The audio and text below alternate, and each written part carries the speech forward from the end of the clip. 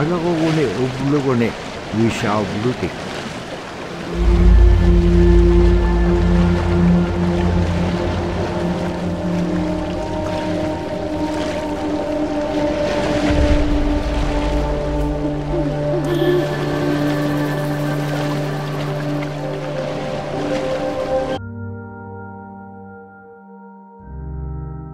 The scaredest I've ever been, I was 12 years old.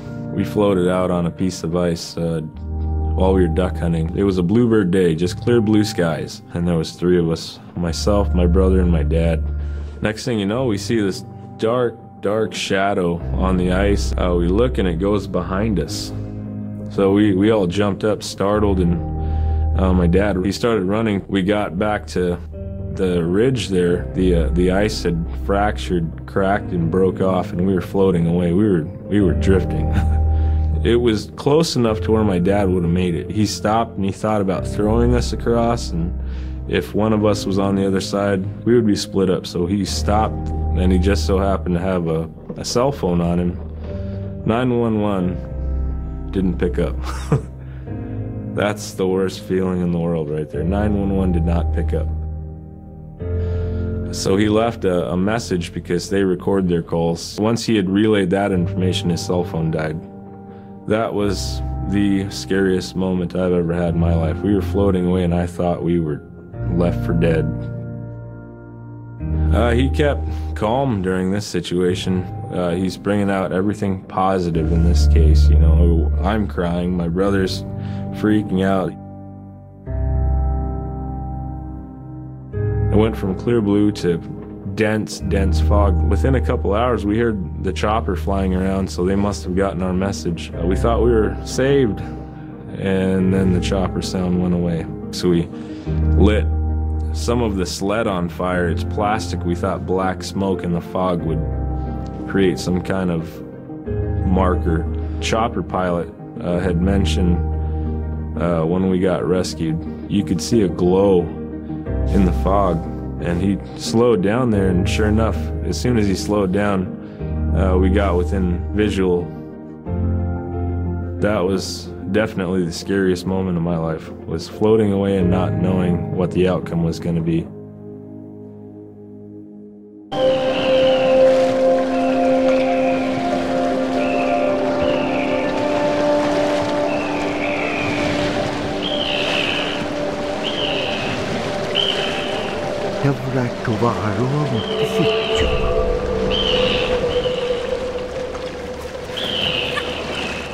Hagalan Trovit Pagavich.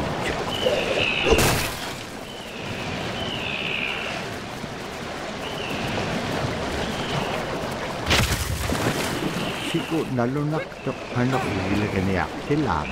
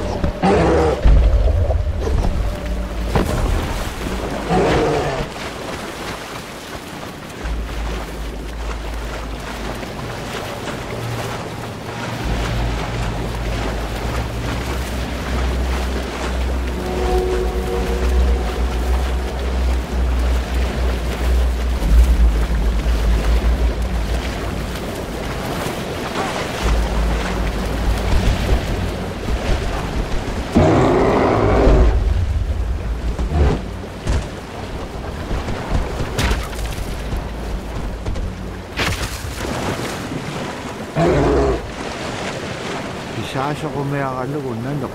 Anak bukit. Iñupiat. Kakame nanok. Likat jalay.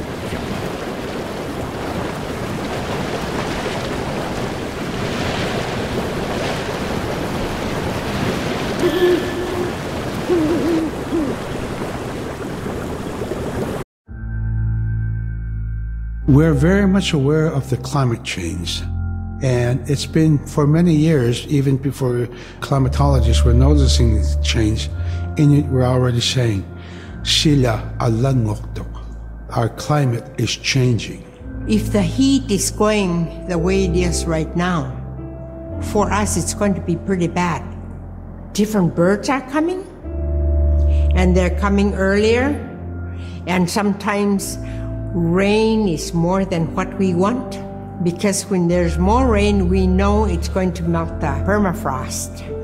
In my time as a young whaler, when I was 9 years old, we're hunting from ice that was about 25 feet thick. And there's giant icebergs already floating, coming by. That was the first signs of a changing climate. Ice that never broke before was now moving. Now, here it is 50 years later, we're hunting whale from ice that's 18 inches thick. There's no more thick ice. It's creating a malfunction in our whaling season, is what it is. Actually, more than that, all seasons in general. I think we are more scientists than more people will realize. We have more knowledge of those things than people will ever know.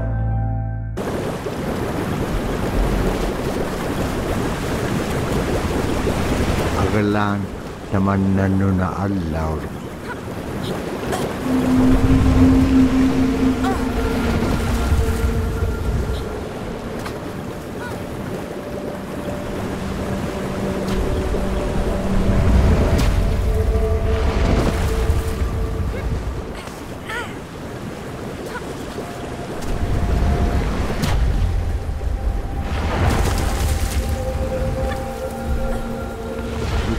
Lanik kanupayak.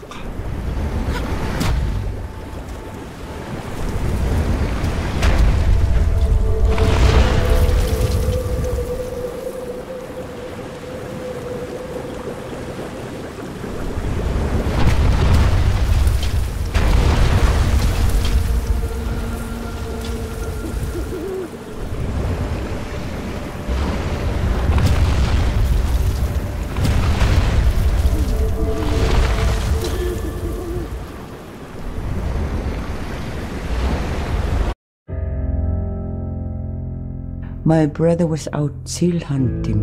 He got attacked from behind and managed to grab his knife and save himself. When he came to realize, oh no, it's a mother. We've always known traditionally that we avoid killing a mother. It's always been sacred to us to protect them. He had to present himself to the council, and so he was given the job to mother the baby, and we kept it. It got so big, it went over the barricade one day and got to the dog food, and that was an indication that, brother better go teach it how to survive on its own. So he did. I really got attached to the bear because I more or less grew up with it. And some days when brother took him walking, once in a great while he'd put me on the bear and I would ride on it like a horse.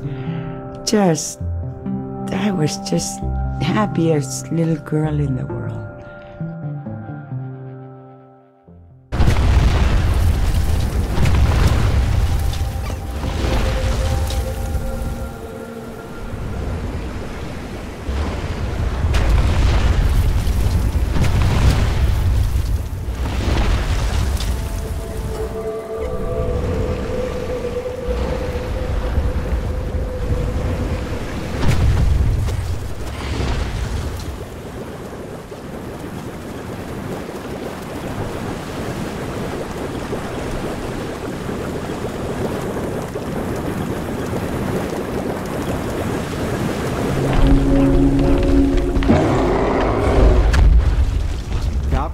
tikissakka nannupsitraga.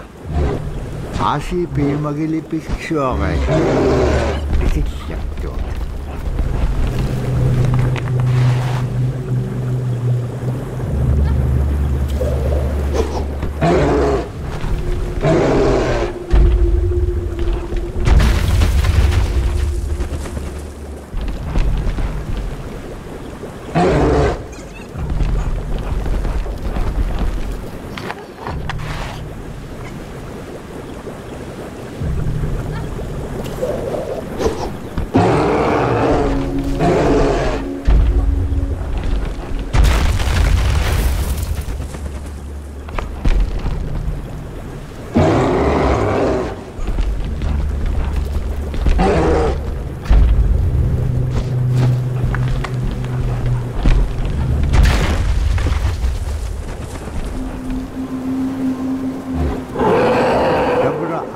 Kalluaqtuk aglaan ilitsuqiluk atpiaqtulaagan nunam atimikini